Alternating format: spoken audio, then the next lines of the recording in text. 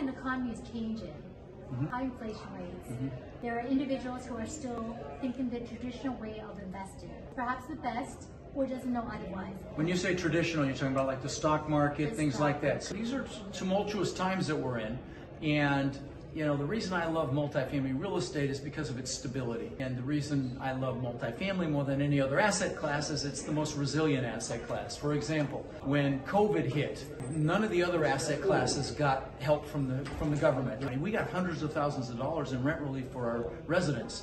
The other thing is, like when the crash happened in 2008 and 9, multifamily rents exceeded pre-crash levels within less than 3 years of that crash. And I really believe the stock market's set for a reset. And if you've got the money in there, I'd be very, very concerned right now, because there's a lot of headwinds economically. Inflation is a real problem. Bottom line is, I love multifamily, I love real estate in general, and you know, what else can you buy that someone else pays off for you? The tax benefits are extraordinary. There's a reason 90% of the world's millionaires either made it in real estate or made their money elsewhere and invested in real estate. You know, that's what we call a clue.